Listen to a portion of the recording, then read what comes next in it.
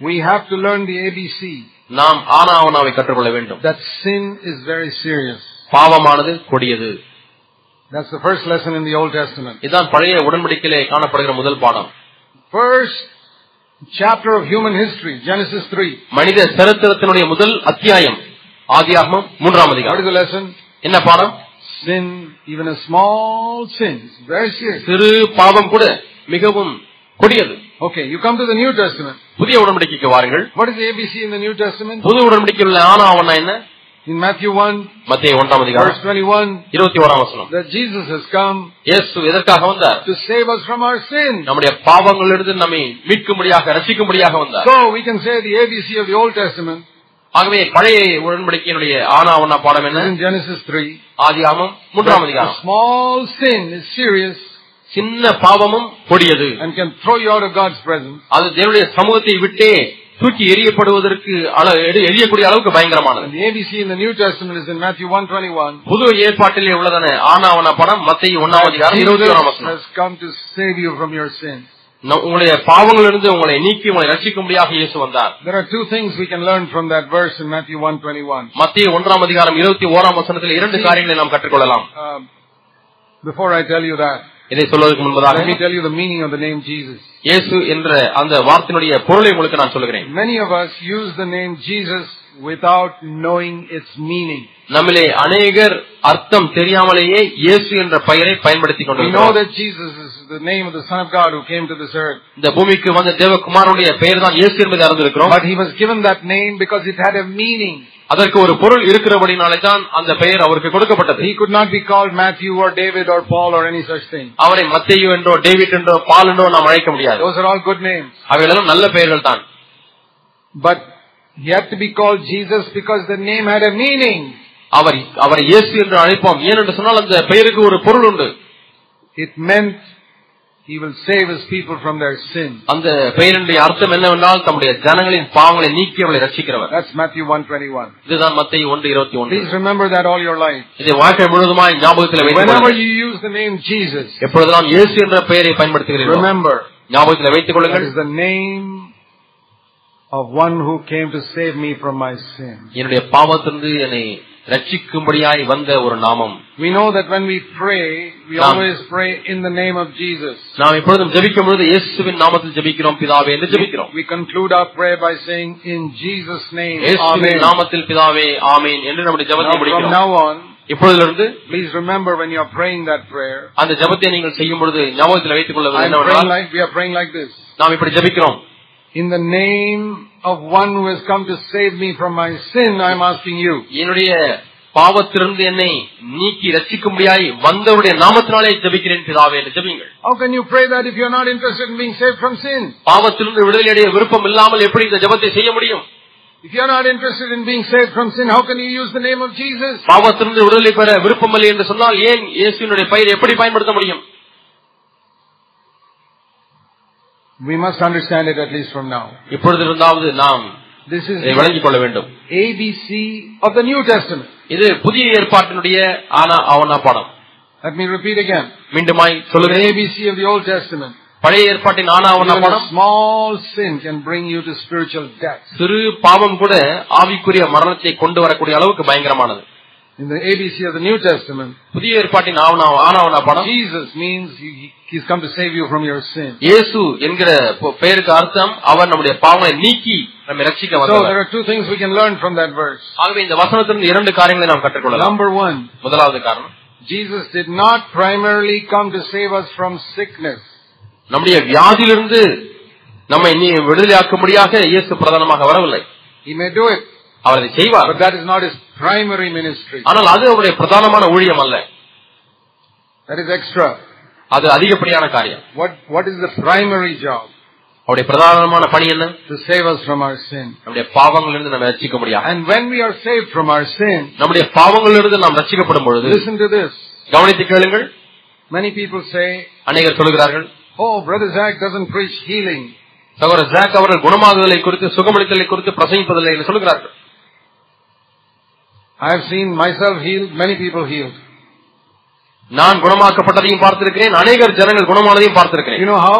எப்படி தெரியுமா? By preaching to them to be saved from sin. பாவத்திலிருந்து விடுதலையாக வேண்டும் என்பதை பிரசங்கிப்பதன் மூலமாக. When we are saved from sin, we are saved from many sicknesses. நாம் பாவத்திலிருந்து ரட்சிக்கப்படும் பொழுது அநேக வியாதிகளிலிருந்தும் நாம் குணமாக்கப்படுகிறோம். It's like I said, the tail will come automatically behind the dog. அந்த நாய்க்கு பின்னால் வால் தானாகவே வருவது போல. You don't have to pull the tail, it will come.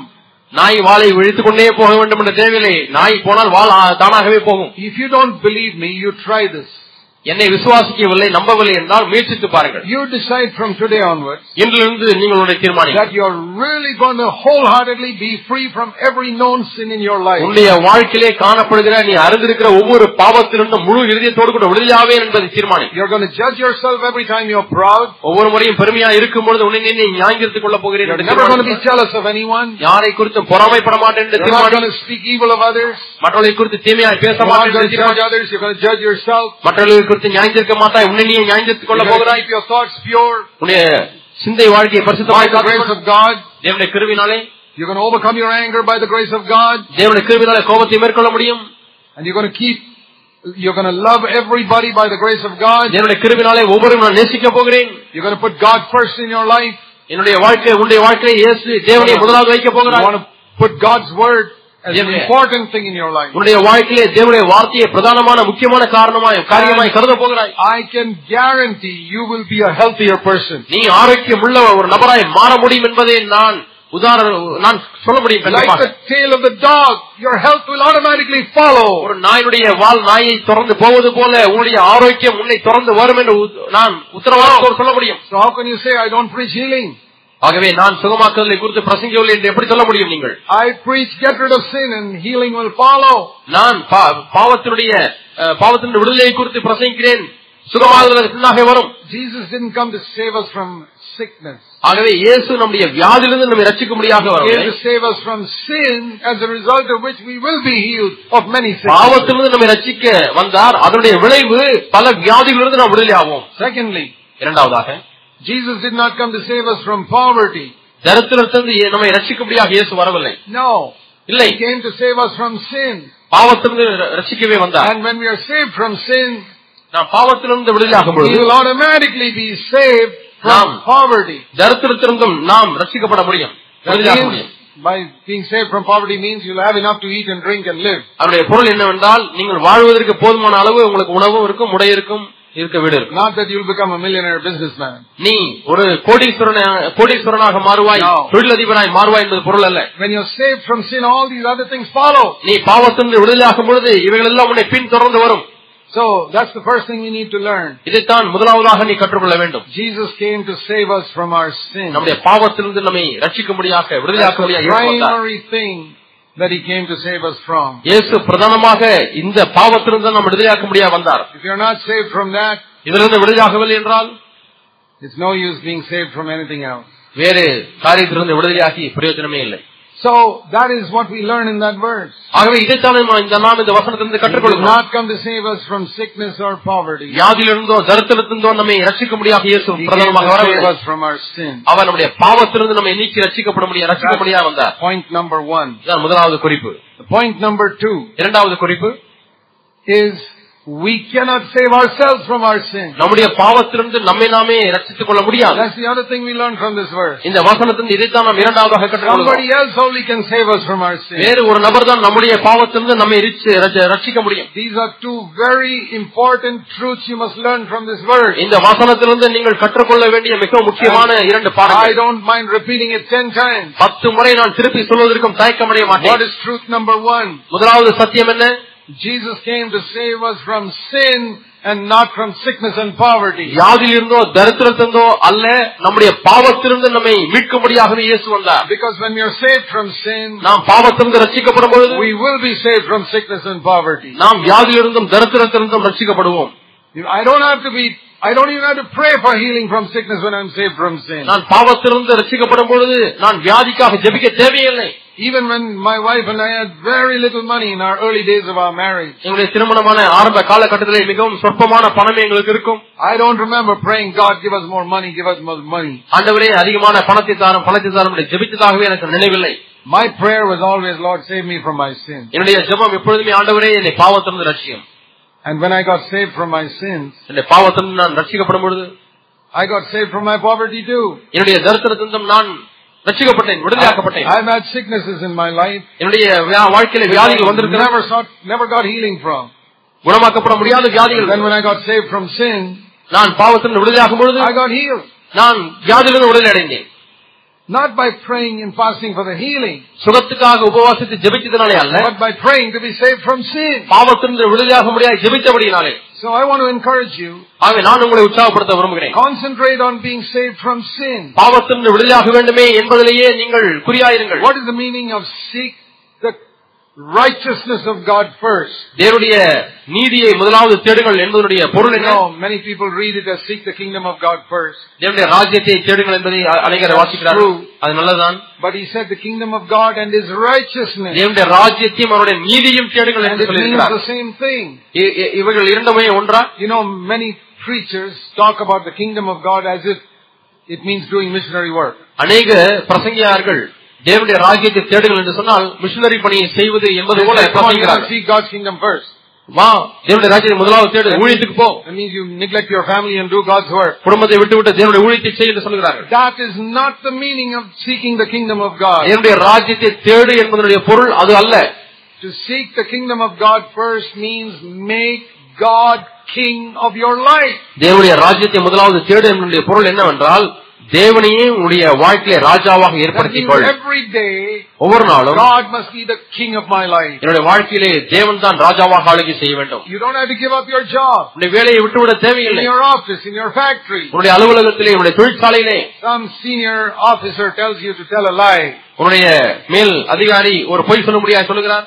And you have to say, நீ என்ன சொல்ல வேண்டும்? I'm sorry sir, I can't tell a lie. ஐயா என்னை மன்னித்து விடுங்கள், நான் பொய் சொல்ல முடியாது. I'm a Christian. நான் ஒரு கிறிஸ்தவன். That is seeking God's kingdom first. இதுதான் தேவனுடைய ராஜ்யத்தை முதலாவது தேடுவது என்பதனுடைய பொருள். I did it many times when I was in the Navy. நேவியிலே கப்பற்படையிலே இருக்கும்போது பலமுறை நான் அதை செய்திருக்கிறேன். I was afraid, they could have even sacked me from my job. என்னுடைய வேலையிலிருந்து கூட அவர்களை நீக்கி இருந்திருக்க முடியும். And in the Navy, if you disobey an officer, they can send you to jail.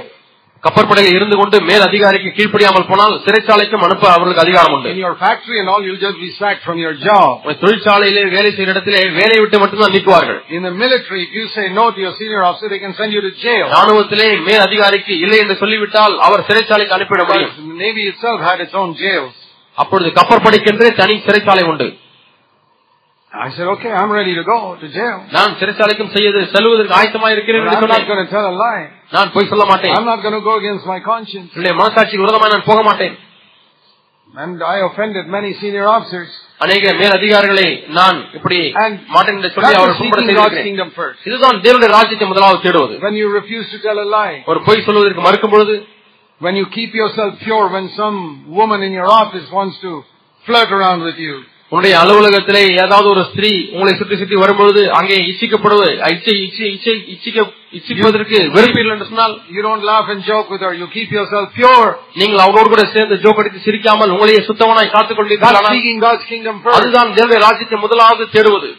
When you tell your friends, I'm sorry, I'm not interested in reading those dirty books. அந்த அசுத்தமான புத்தகங்களை படிப்பதற்கு எனக்கு விருப்பமில்லை, சாரி மன்னித்து விடுங்கள் என்று உங்கள் நண்பர்களை சொல்லும்போது, I'm not interested in coming and seeing those movies. உங்களோடு கூட வந்து அந்த படத்தை பார்ப்பதற்கு எனக்கு நான் விருப்பப்பட மாட்டேன், அந்த சினிமாவை பார்ப்பதற்கு எனக்கு விருப்பம் இல்லை. That is seeking God's kingdom first. இதுதான் தேவனுடைய ராஜ்யத்தை முதலாவது தேடுவது. You're saying God is the king of my life. தேவனே என்னுடைய வாழ்க்கையின் ஆண்டவர், ராஜா. That is the same as seeking his righteousness. இதுதான் அவருடைய நீதியை தேடுவது என்பதற்கு ஒப்பா இருக்கிறது. That is the same as seeking to be free from all sin. எல்லா பாவத்திலிருந்தும் விடுதலையாவதற்கு நான் தேடுகிறேன் என்று சொல்வதும் அதுதான். So when Jesus said seek the kingdom of God first, his righteousness, all the other things will be added to you. ஆக தேவனுடைய ராஜ்யத்தையும் அவருடைய நீதியையும் தேடுங்கள், அப்பொழுது இவையெல்லாம் உங்களுக்கு கூட கொடுக்கப்படும் என்று சொல்லும் பொழுது, I can paraphrase his words like this. நான் இந்த வசனத்தை இப்படி நான் சொல்ல முடியும். Jesus saying like this. இயேசு இப்படி சொல்கிறார் என்று சொல்ல முடியும். To be free from sin, பாவத்திலிருந்து விடுதலையாகும்படி தேடு, and your freedom from sickness and poverty will automatically follow. தரித்திரத்திலிருந்தும் வியாதியிலிருந்தும் உள்ள விடுதலையானது அதை தொடர்ந்து வரும். If you accept the truth, சத்தியத்தை நீங்கள் ஏற்றுக்கொண்டால், truth will set you free. சத்தியம் உங்களை விடுதலையாக்கும். Let's pray. நாம் ஜெபிப்போம். Heavenly Father, பரலோக பிதாவே, help us each one இங்க இருக்கிற ஒவ்வொருவருக்கும் உதவி செய்ய to walk in the light of your word. உம்முடைய வசனத்தின் வெளிச்சத்தில் நடக்க உதவி செய்கிறார். In Jesus' name. இயேசுவின் நாமத்தில் ஜெபிக்கிறோம் பிதாவே, ஆமென்.